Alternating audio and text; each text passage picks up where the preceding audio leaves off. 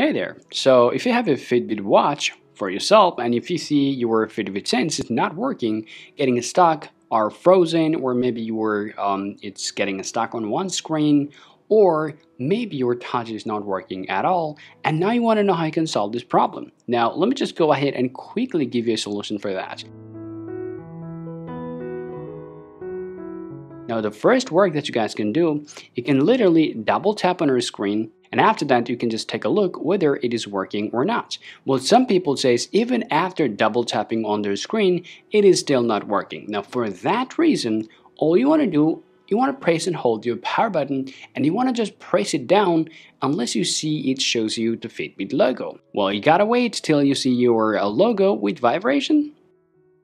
Well, once you've seen that your watch, it starts showing you the logo with a little vibration, and once you see that it comes right on your screen, and then you'll be able to see your watch will be more functional. And now as you guys can see, it is working fine. Well, it is working fine without showing me any problem. Well, this is what you can do to solve your problem on our Fitbit watch, and this is how you can do it. Hope you found this video useful. If you think so, leave a like and subscribe to the channel. Thank you for watching, and I'll talk to you all later.